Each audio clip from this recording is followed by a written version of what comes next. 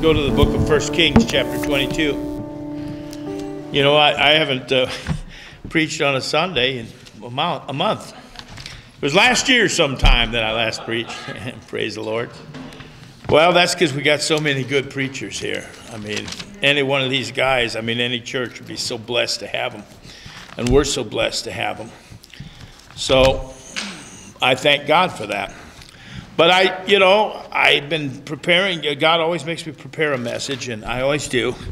And I take my preparation seriously. But then sometimes you just wake up and you get something totally different. And this morning, I just got very strong this story in the Old Testament and the lessons that we can derive from that. So I pray for the help of the Holy Spirit, all right? 1 Kings 22. What a story that matches our times. They continued 3 years without war between Syria and Israel. And it came to pass in the 3rd year that Jehoshaphat, the king of Judah, came down to the king of Israel. By the way, that king of Israel's name is Ahab, okay? And the king of Israel said to his servant, "Do you know that Ramoth in Gilead is ours? And we be still and take it not out of the hand of the king of Syria?" And he said unto Jehoshaphat, "Will you go with me to battle to Ramoth Gilead?" And Jehoshaphat said to the king of Israel, "I am as you are. My people is thy people. My horses are like your horses." Okay, so let me tell the story. Okay, we went through this in Wednesday nights, all of 1st and 2nd Kings. My favorite Bible study I've ever done before in my life. What a fantastic collection of truth that God has blessed us with, all right? Anyway, so King Ahab is a very evil man. A lot of people know that. Most Christians know it. Ahab and what's his wife's name? Jezebel. So Ahab and Jezebel, very, very famous couple. She was a high priestess of Baal. And he just completely abandoned any faith he ever had and went and married her and went and let her basically lead the country religiously. Think of that. The country, Israel, the only country on earth that had a true religion, was turned over to a priestess of Baal and the obscene pagan worship that goes along with that. Now the kingdom had split. So there was one part that still kept the true religion. That was called Judah. And that king was named Jehoshaphat, which I love Jehoshaphat. I love that name too, by the way, Jehoshaphat. The meaning is God shall judge. Okay. Now Jehoshaphat was a good king, but he had a weakness. And here's what his weakness was. He was ecumenical. Let me explain what that means because it's very relevant today. See, the kingdom of Israel was split in two. That's a long story, but Solomon basically led right to that. 10 tribes and 2 tribes. So the only place on earth that had the only true religion on earth is just divided into 10 and 2. And the 10 totally went pagan, backslid, so gone. All that's left is 2. And they had the temple. And Jehoshaphat was the king of the faithful part. But like so many people, and it is so natural, and it almost looks good sometimes, why can't we be together? Why can't we have unity? We're all Israel. We are Israel. Why can't we get the tribes back together in unity? It always sounds good. It sounds great. I don't like to fight. I don't want to fight. I'm a lover, not a fighter. Why can't we all be in unity? Well, the answer to that is because of truth. You cannot be in unity with people that deny your religion. Let's face it. If you want to, you can, but it never ends up good. But this guy always wanted to get them back together. And he's a tender-hearted guy. He had a good heart. And he wanted this ecumenism, all right? So he comes down, and when the king Ahab says, "Will you go with me to fight one of my wars?" He said something very pervertedly similar to what Ruth said to her mother-in-law. Remember one of the most beautiful passages in the book of Ruth. Your people is my people. Your God is my God. Ruth converted to the true religion and told her mother-in-law, I'll never leave you or forsake you, okay? But this is a perverted expression of that. This is a good king, a godly king, but he's ecumenical, and he's so weak against what we would call the world that he basically gave a perverted confession. My armies are your armies, my people are your armies, your battles are my battles. That is the first lesson we can learn. And the lesson goes like this. Do not be unequally yoked together. Nothing good will ever come of that. It's going to destroy you. See, these stories in the Old Testament, it's really a shame that preachers don't preach the Old Testament anymore. These are warnings. That's what Paul said. All the Old Testament is a warning for us upon whom the end of time has come. We are at the end of time. These are warnings. This is why it's so sad. One famous preacher has a son that started a mega church. Andy Stanley is his name. He said, you know what? We need to get rid of the Old Testament. Too much war, too much battle, too much judgmentalism here. Just unhitch ourselves from the Old Testament. Now, I'm going to tell you something. That is the devil talking. It all sounds good, though. So anyway, he gives this perverted confession. But then this is the second lesson we can learn. Do not disregard what you hear, in a sense, in your conscience. Because as they're getting ready for battle, all of a sudden he says, you know what? Let's pray about this. Okay, let's pray about it. He already made the commitment, but let's pray about it. So Jehoshaphat said, verse 5, to the king of Israel, inquire, I pray thee, at the word of the Lord. Let's find out what God has to say. Now, that's a great idea. And by the way, that's going to become more and more utterly essential all the way to the end. We have a God who will speak.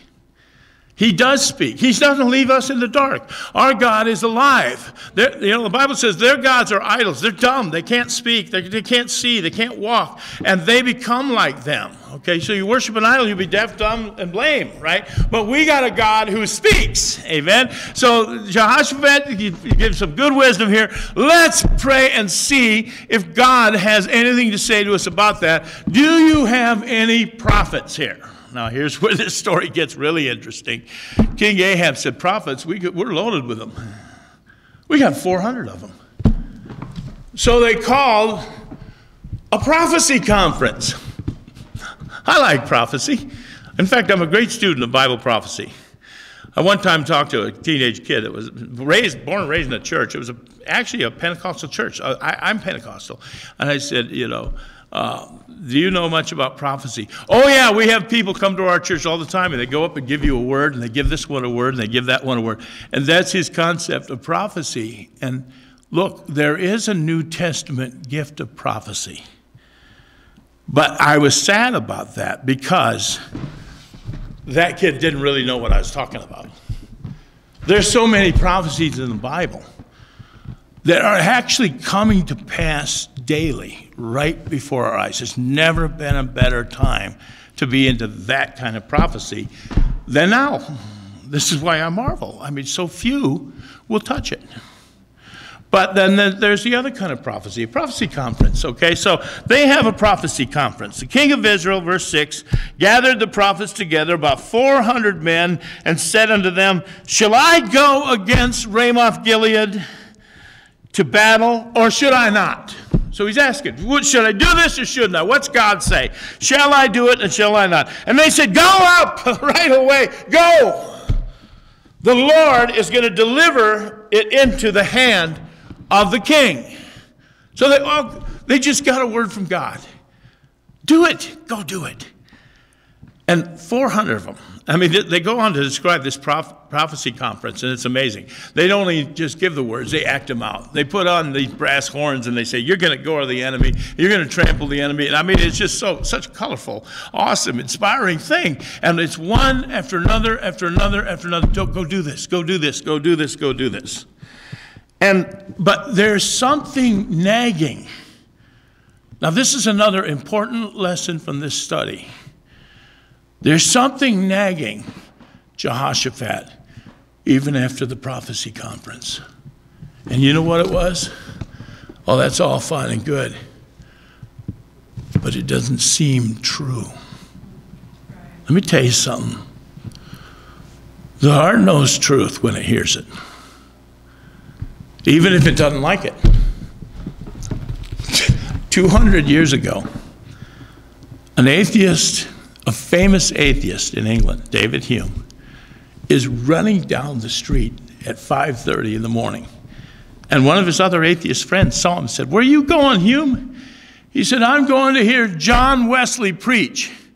And he scoffed. "Well, what are you doing at church? You don't believe that stuff." And Hume says, "I know I don't, but he does." Something awesome about that, right? He does. So, King Jehoshaphat says, I don't mean to hurt your feelings, but do you have any real prophets in this kingdom? Is there anyone real? I mean, think about that.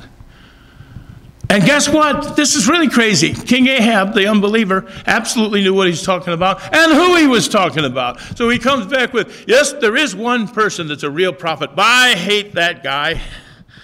Why? Because he never gives me a good word. See, this is the way some people approach it. Okay, I don't like that place. They don't give me a good word. I don't like that church. They don't give me a good word.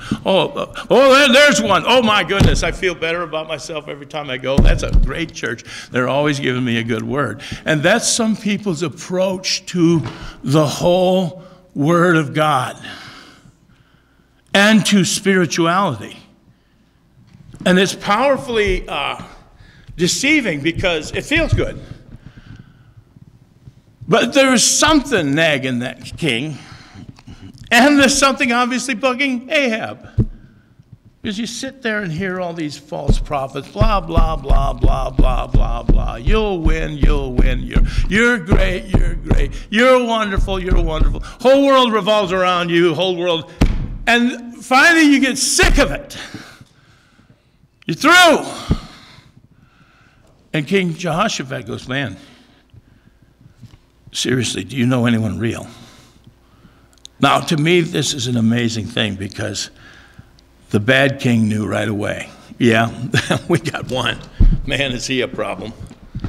The king of Israel said unto Jehoshaphat, verse 8, well, there is yet one man, Micaiah, the son of Imlah, by whom we may inquire of the Lord. He really does live close to God, and he will really give us the word. But my problem with him is he never gives me a good word.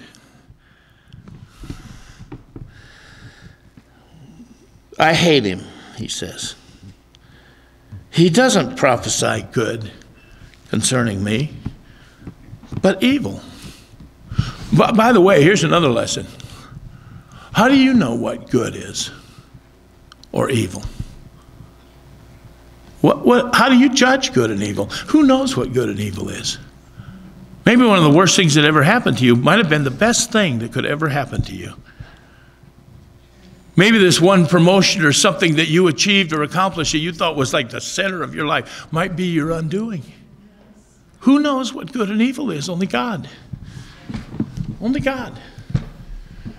Like Job's wife says, you know, Job, quit serving God. I've looked at what's happened to us. It's not good. Well, what does she know about good? You know what I'm saying? Eve says, you know, I know what he said about that fruit, but it looks good to me. Right? So that's another lesson out of this. What is good? What is evil? And who can really tell you? In order to be able to get through the minefield ahead, we have to attain a characteristic, we'll talk about it later, called the love of the truth. It's like if you go to the doctor and you've got a swelling on the side of your face, and he says, you know what? That is just a sign of good health because I see that red, rosy cheek. And don't worry about those spots breaking out on your arm and your back and your tongue. You're fine. Well, I hope you would have the good sense of King Jehoshaphat and say, well, you know what, something wrong with this. I don't want to be told what I want to hear. Well, I do, but I don't, okay? I'd love to, but I don't. I need the truth. I need someone to level with me. And God will tell us the truth if we sincerely ask him. God will give us the truth. So anyway, this story gets more and more involved, okay? So follow with me here. He says, I hate him. He doesn't give me anything good but evil. And Jehoshaphat said, don't let this king say so. Don't say so. Just bring him. Then the king of Israel called an officer and said, hasten here Micah, the son of Imlah. And the king of Israel and Jehoshaphat, the king of Judah, sat each on his throne, having put on their robes in a void place in the entrance of the gate of Samaria. And all the prophets prophesied before him. It's a prophecy conference. And they get more colorful. They're trying to outdo each other. And the one says, Zedekiah, whose name means, the Lord is righteous. So, oh great, he's got a good name. The Lord is righteous. Got to listen to what he has to say. And Zedekiah, the son of Chenaanah, made him horns of iron and said, thus saith the Lord, with these shall you push the Syrians until you've consumed them. So they're getting creative and they make these little props and everything like that. I just recently saw, and this is the craziest thing I ever seen, is a backslidden Pentecostal church inspired by the movie The Lord of the Rings. So the elders and the leaders, one girl in the church gets a word. We're to take a staff just like, what is the Gandalf. And this COVID's spreading too fast. So they get in front of the church and they pound the staff down like the movie and says, you will not come any further. And everyone cheered. Look, the thing is, I'm not trying to put anyone down. This is a warning to all of us. What does the Bible say about the heart? It's deceitful. You can't trust yourself. It's desperately wicked. That's why we thank the Lord. He gave us something outside of ourselves to measure by. The Word. See, if I was making a wall for my wife's greenhouse with my grandchildren, and the wall was totally crooked according to the level, what would you think of me if I bent the level until it made it right? You can't bend the level. You can bend, but the level can't bend. Now look, this is going to become increasingly important because there's a terrible delusion coming to the earth. Now let's follow this story further, okay? So he says, I hate him. The verse 9, then, okay, they bring Micah, but on the way, all the prophets, 12, prophesied so, saying, go up to Ramoth Gilead and prosper. The Lord is going to deliver it into the king's hand. Oh man, one word after another word after another word. But see, because one of the things about the Bible that's so powerful, all of it, but especially in places like this, it shows human psychology. It lays it bare. What are we really like? So even the bad king gets bored of this. It's just fake. It doesn't taste right. It doesn't smell right. So anyway, verse 13, the messenger that was gone to call Micaiah spoke unto him. So on the way in, the messenger says, behold now, the words of the prophets declare good unto the king with one mouth. You better let your word, I pray thee, be like the word of one of them, and speak that which is good. Now, how relevant is that? How about the big tech people just cutting out anything that doesn't agree with the narrative? Now, we don't like it for other reasons, because it's insulting, it's stupid, it's not true, it's a lie. But from a biblical perspective, it's setting people up for a huge deception, because all they get to hear is their version. All they get to hear is their side. And most people will not object to that, because they won't even know it after a while. Everyone remembers the wild and woolly days of the internet where every voice was heard And as a consequence, by the way, conservatism went right through the roof. So anyway, so you better make sure he gets a good word. And Micaiah said in 14, as the Lord lives, what the Lord says to me, that's what I'm going to say. Now this is where it even gets more interesting. So he came to the king, and the king said to him, Micah, should we go up against Ramoth Gilead to battle, or should we forbear? A flat-out, straight-up question. Should we do it, or should we not? Are we going to win or lose? And he answered, go and prosper. The true prophet says go. Go to the battle and fight it and prosper. You'll win. I assure you, you'll win. For the Lord will deliver it into the hand of the king.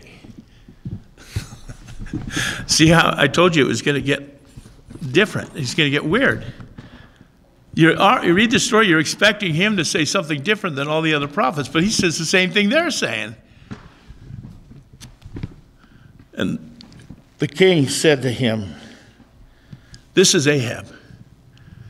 How many times shall I adjure you that you tell me nothing but that which is true in the name of the Lord? Now think about this. Even the rotten king who long ago had turned his back on God is begging the one prophet that he hates, please just tell me. I just want to know. Tell me. See, the heart is deceitful, desperately wicked. Who can know it? He wants to know the truth, and he knows that that wasn't the truth. Micah did not tell him the truth. Now, this is another one of the lessons that we can learn. Your heart knows truth when it hears it, and it knows lies when it hears it.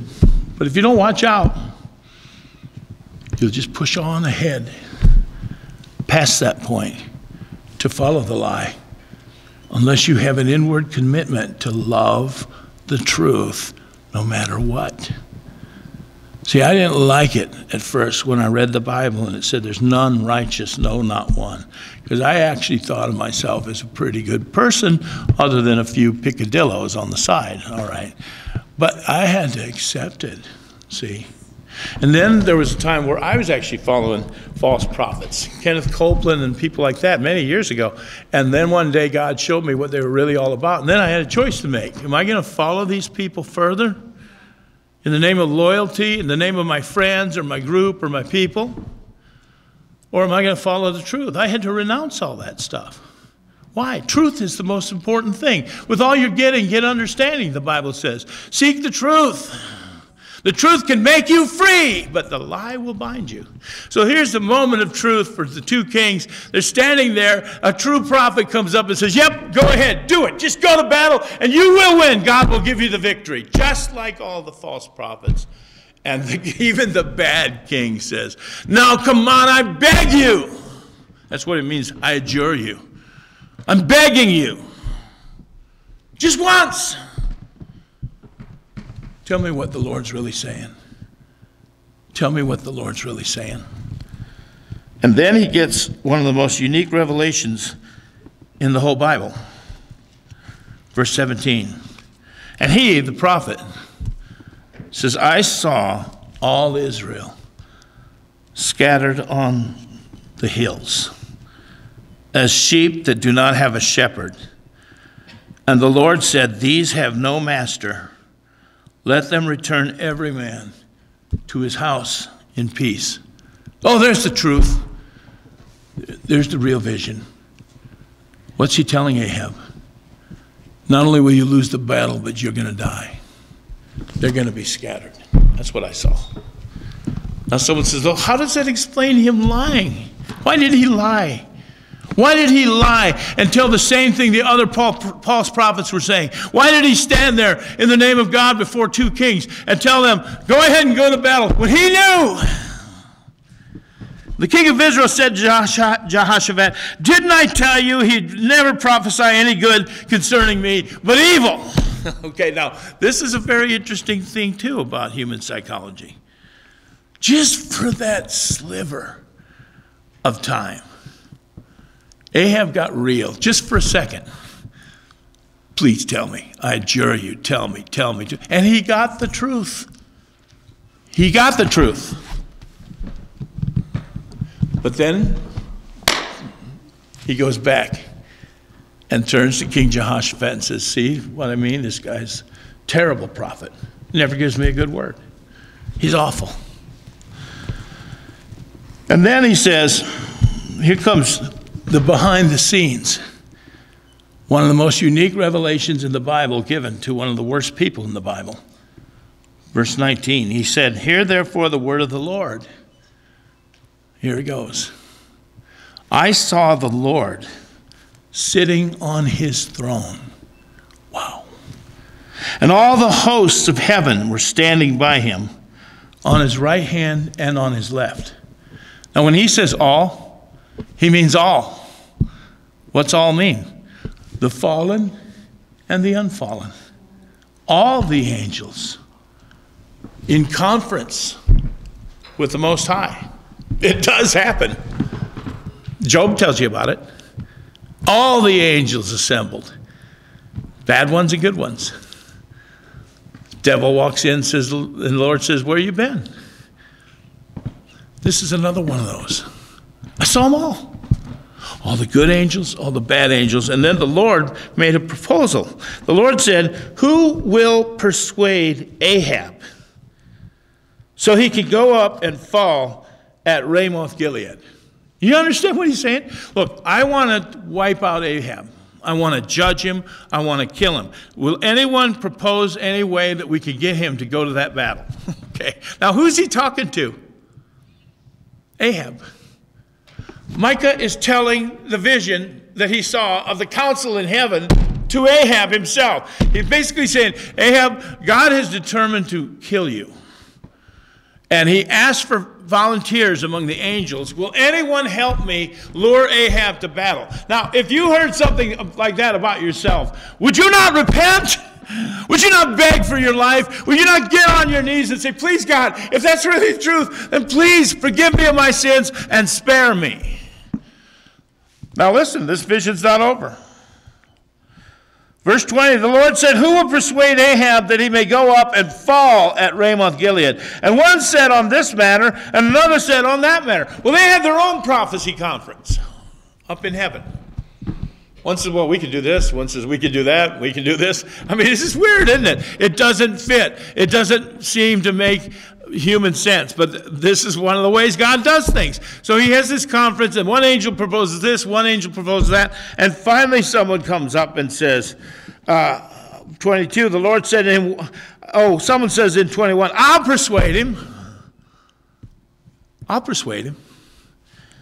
And the Lord said to him, wherewith or how? How are you going to persuade him?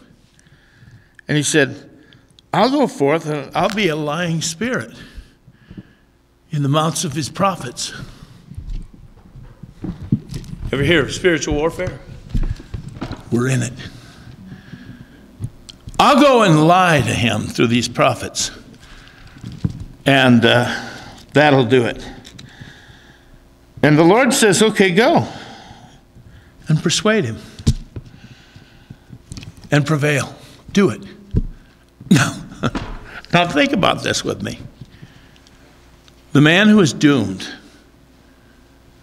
has just been told something from the word of the Lord, which he knows is the word of the Lord because he didn't reject the first word the guy gave. And he said, come on, tell me the truth. I put you under oath by God. Please tell me the truth. And then he says, you are going to die. And then to explain the lies, he said, what's been going on is because of a council in the heavens with the Lord and his angels. And a fallen angel came up and said, look, I'll do it, Lord. I'll do it. Even the devil has to serve the Lord. And the Lord said, how are you going to do it? Now, that doesn't make sense either because God knows everything. But this is illustrative. How you want to do this? Well, I'll just get into the mouth of his prophets and I'll make them all liars. Well, they already are liars, and I'm going to make them liars, right? And so then we will just take out Ahab. Now, once again, If that kind of discussion happened in your presence about you, what would you do? I'd be on my face. I'd be begging for forgiveness. I would ask Jesus to come into my heart. I would ask God to save me. I would say, please don't let me do that. But the last thing I do is go on to battle. Right? But how hard are people? This is the other lesson from this very terrifying story. What is the capacity for self-deception? What will people go on to do, even in the face of undisputed truth? You know, we should fear this about ourselves. Okay, they received not the book of 2 Thessalonians. This is New Testament. In the last days, God is going to send a strong delusion, and people are going to believe the lies of the Antichrist. And then he tells you why. Because they receive not the love of the truth, that they might be saved. And they will be damned, it says. Because this capacity we have to tell ourselves everything's all right. It's like the normalcy bias. It's like everything's normal, okay? Remember Baghdad Bob in the war in Iraq, standing there on the news, buildings blowing up, U.S. tanks going behind him. He goes, we got this under control. The U.S. Army's not anywhere around. And it's like we laughed at him. I saw newscasters standing in Seattle with buildings burning behind them. This is a very peaceful demonstration, and we're all glad that these young, idealistic children are doing things as he's dodging bricks. Not just him, but all who nourish themselves on him do not love the truth. They actually love the lie. So, let's go on with the story. It even gets weirder. So, verse 23, the Lord, now therefore, behold, the Lord hath put a lying spirit in the mouth of all these thy prophets, and the Lord hath spoken evil concerning you. King Ahab, evil awaits you. And Zedekiah, whose name, he's one of the prophets, whose name means the Lord is righteous. So what's he do? Zedekiah, the son of Shemaiah, went over and smote Micah on the cheek. Yet no good deed goes unpunished. How dare you tell the truth? How dare you contradict our positive prophecies? How dare you? He smites him on the cheek and said, which way did the Spirit of the Lord go from me to speak to you? Now look, wisdom cries out in the streets. How many believe that? You can look at current events and what's going on in this world, and I'm telling you, wisdom is crying out. If you have the blessing enough to perceive the deeper meaning of current events. Okay, now, let me just take a step back. Okay, one of the benefits of the recent events is this. A whole lot of false prophets have been exposed in the church. Now, I absolutely was so happy and am so happy that Trump was president. I love him, and I wish he was in there for 4 more years. Furthermore, I do believe he was stolen from. He was ripped off, and that in itself scares me. It's just so blatant, they're not even trying to hide it anymore. It's just like Clinton said one time, why do you do what you do, Bill? I do it because I can. Okay. Pure power. They do not worship God. They worship power alone, and they are holy, unholy terrors, really. But, and I also was very hopeful because and I'm not ashamed to say this, I thought, well, there's constitutional recourse to take for what's happened. So it was one after another and after another. And I also listened to a lot of people online, and I'm not ashamed of that either, because I don't mind the fact that I don't want to be socialist, and I don't want to raise my grandchildren in a socialistic country, and neither do I want to see this country become Venezuela. I'm not ashamed of that, none whatsoever, okay? But then what happens, and I'm not even getting into the charismatic prophets, who just flat out said, the Lord has shown me Trump is in for a second term, and this is going to happen, that's going to happen, this is going to happen. And I mean not one or two, but like 50 of them. they've proven them false prophets. Now, following false prophets is a serious, serious problem because people need truth. They need it straight. Now, here's what happened, too, and this is how wisdom was crying out to me. Okay, on January 6th, I thought something was going to happen, and I did think something was happening. And I think it was all legitimate, too.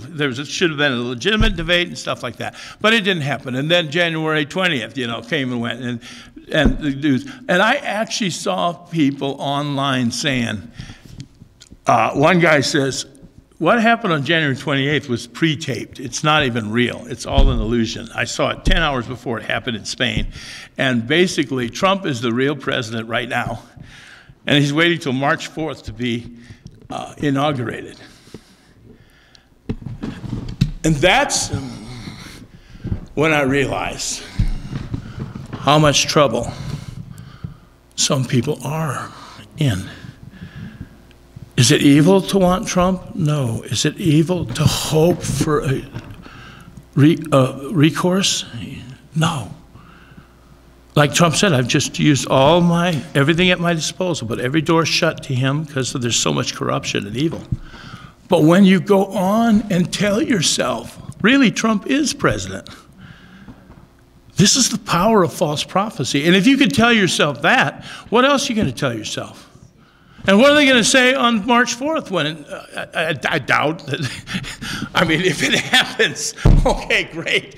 This has been a strange time in life, but I really don't think that's going to happen. And I don't even mind someone saying, well, I hope it happens, or it might happen, or they can do this or that or the other. But when you say the Lord says, following false prophets is serious. That's one of the meanings of this. The Lord did not say. What this reminds me of, if you don't mind my getting off on the sideline here, same subject though, is the great disappointment of 1844. Now, I know you all know about that, so I'm just going to keep going, all right? Oh, there was a hand that raised in the back. All right, I'll tell you. Bible prophecy was a forgotten subject for a long time. Rightly so. The Bible says the closer you get to the end, then people will understand. But around the 1840s, there were people really getting into Bible prophecy. And one guy made a pronouncement, and he became like an instant celebrity in America. He said, Jesus is going to come back, according to my calculations, in October 1844. And he gave it a certain date, something like that. And it was really weird because they didn't have mass communication and everything, but this word spread all over the world. And you had people selling their farms. You had people bailing out on loans.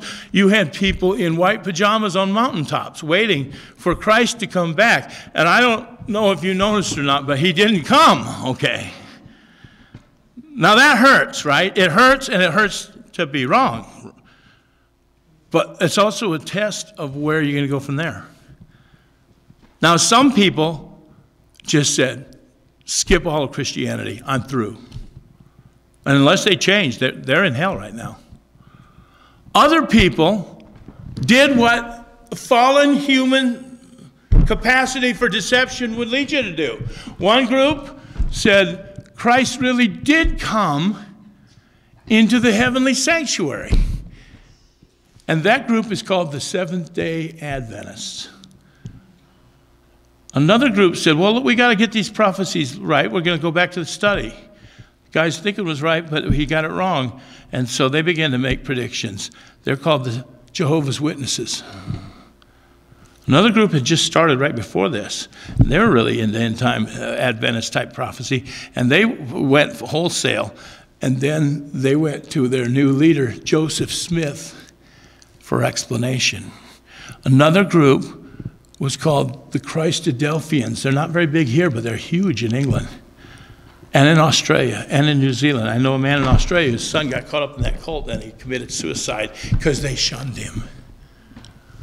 But listen, all because they believed false prophets.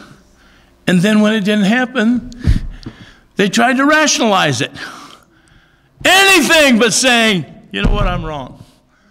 I remember one time my wife and I went to a pastor's conference in Winthrop, Iowa, Word Faith people, and it was back in the early 80s. We were following Copeland, and a car pulled in the parking lot with a bumper, it had a vanity license plate that said, I am, the letter I, the letter M, the letter A, and then with a little g, God. And I looked at my wife, and she looked at me, and we go, what in the world have we got ourselves into? And the Holy Spirit did speak to me and said, I know it was him because I couldn't have thought of this in a million years. All he's doing is taking your teachers to their logical conclusion. And you know, we had a choice to make. Do we love truth? Or are we loyal to some false teacher or some group of people, Word Faith? Man, we had to re-examine everything we believed. We went right back to square one in the light of Scripture. That's what we had to do. You got to. And we had a church at the time. We had amazing church growth. It went from about 80 to about 20. It was incredible, okay. But look, there's not a person alive that's not going to be brought to this kind of a test. You love the truth? See, I don't blame people for wanting things to happen or other things not to happen. And I don't even blame people for saying, well, that doesn't seem right that a pro-abortion homosexual relic, a bloated corpse from Washington for 48 years is now president. Well, it doesn't seem right, but it wouldn't be the first time the country was ruled by someone evil.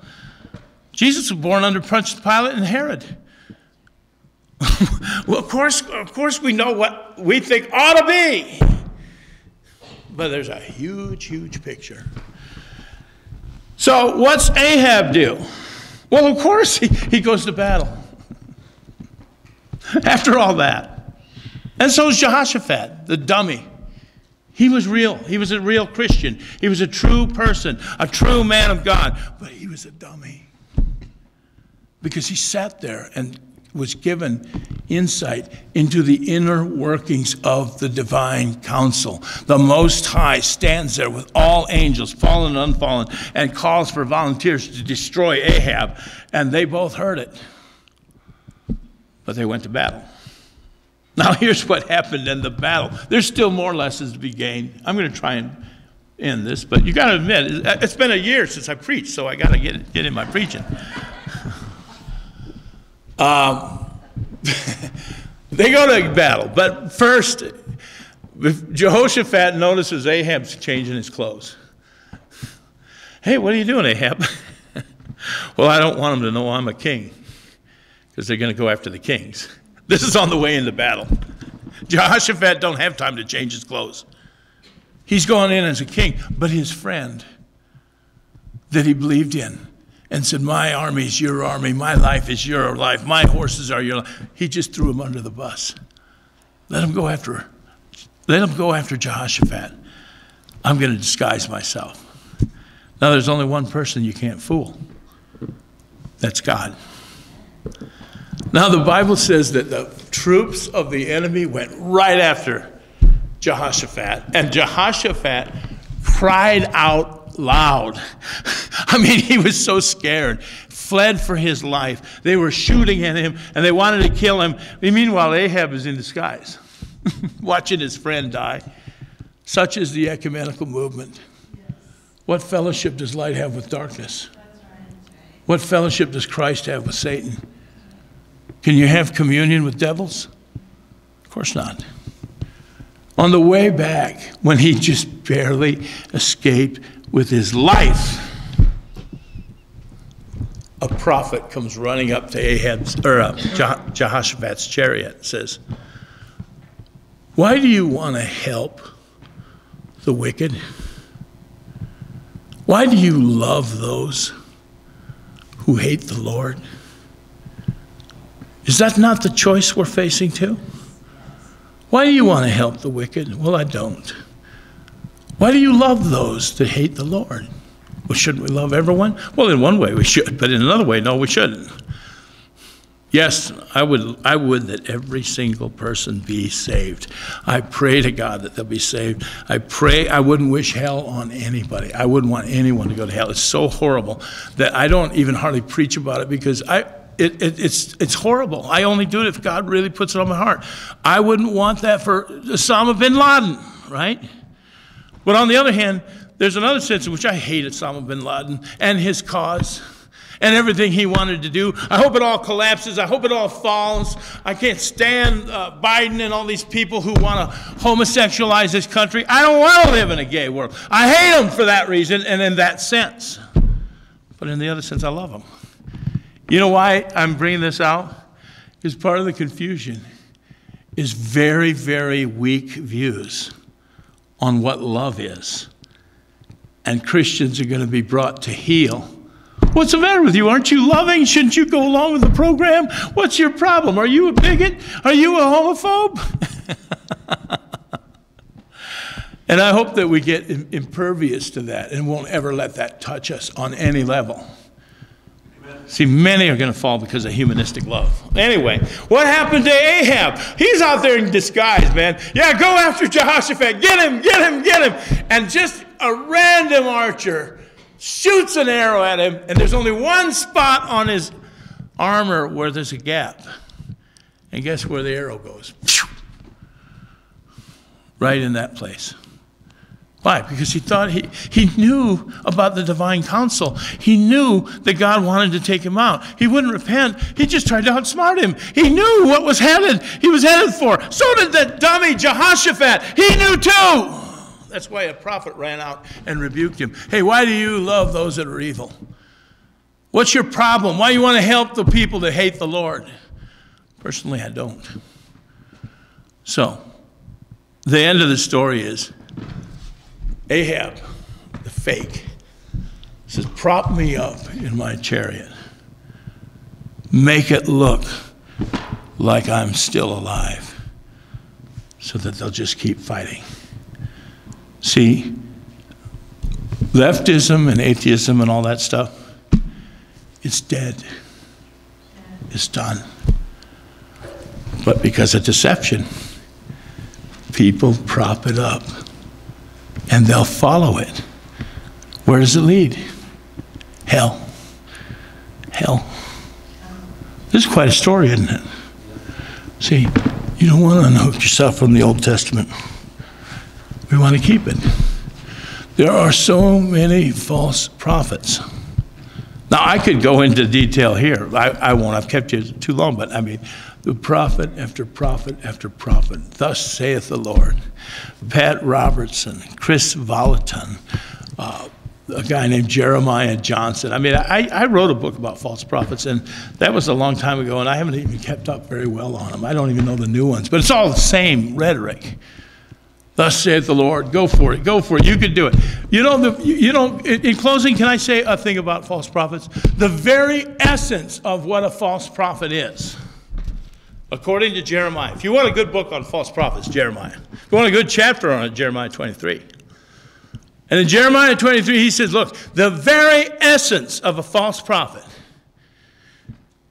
is that in the name of God, they will tell people who have no fear of God whatsoever that everything's cool, everything's all right. God is love. I kid you not. They don't fear God, they don't love God, they have no motion toward God. But you know what? A false prophet will come. I'll give you a great example of one. It's Charles Stanley. Terrible false prophet. Terrible man of Satan. Why do I say that? He wrote a book called Once Saved, Always Saved. The title itself is a deception. And in the book he said, look, if you've ever sincerely prayed the sinner's prayer, I don't care if you backslide and become an atheist and go out and lead thousands of people away from God. Your salvation's secure. If you die that way, you're good. He's right out of Jeremiah 23. And in closing, the Bible says that, Jeremiah 5 again, Jeremiah 5:31, the prophets prophesy falsely. See, what an opportunity to get people out from underneath these false prophets. They've all been discredited. The prophets prophesy falsely. The priests bear rule by their means. What that mean? Many people in the ministry for money. But then he says, you know the worst thing, the horrifying thing? My people, they love to have it so. I don't care how wrong these people prove to be, they'll always have a constituency. In fact, if there wasn't a Chris Volaton or a Bill Johnson or a Kenneth Copeland or a Benny Hinn, if there wasn't one, someone would have to invent one. You know why? Because millions of people demand it. You've got to have preachers telling us what we want. We got to have them, and they will. They'll always be there, believe me, right to the end. But, you know, the prophets prophesy falsely. The priests bear rule by their means. What's the next part of it? My people love to have it so. That's the real horror. You know, Ahab, you go through all that and you still go to battle? Oh yeah, they will. They'll plunge on because they don't receive the love of the truth. Now many, I do believe we're in a time of clarification. Many are being saved right now because it's just so blatantly evil out there that they're like, going, what in the heck? Even leftists, even liberals, even Muslims. You know, ISIS has created more Christians out of Muslims than any evangelistic effort we could ever make. So has the Islamic Republic of Iran. They've made people into Christians because it just gets so bad. It's so wrong. So blatant. When you talk about blatant, how about a prophet telling you, you know, I just saw a council in heaven and they're talking about killing you. Wouldn't that be blatant? And that's where Jeremiah 5:31 ends. Prophets prophesy falsely, priests bear rule by their means. My people love to have it so. And then he asks the question, what will you do in the end? In other words, where's it going to take you? I wrote that book like 20 years ago. Revised it about 5 years ago. And, you know, people they just pour in. It doesn't faze them because they don't love the truth. Father, in the name of the Lord Jesus, thank you that you are a God that speaks, and I pray that you'd speak to each individual heart, to all of us. I pray that we would be more like the prophet Micaiah than the 400 prophets doing evil. I pray that we love people enough to, in love, tell the truth. I pray, O Lord God, that you would bless the 5 loaves and 2 fish of this little tiny church and multiply the teachings, the books, the sermons, the writings, so that we could feed many the bread of life. In Jesus' name. Amen.